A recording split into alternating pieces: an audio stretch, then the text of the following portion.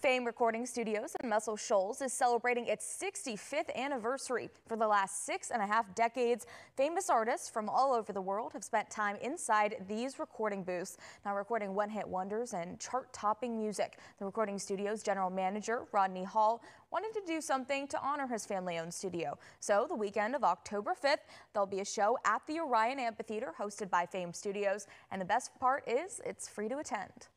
Sure enough band in Bonneville.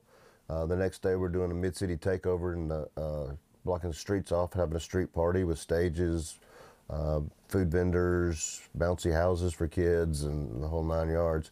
Then that night we're having a major concert at the Orion with Robert Cray, The War and Treaty, Betty LaVette, John Paul White, Dylan LeBlanc, O'Teal Burbage from the Allman Brothers, Scott Sherrard from Little Feat, and Greg Allman's band. So it's an all-star event with some of the Swampers, some of the Fame Gang, legendary Muscle Shoals guys playing as the backup band.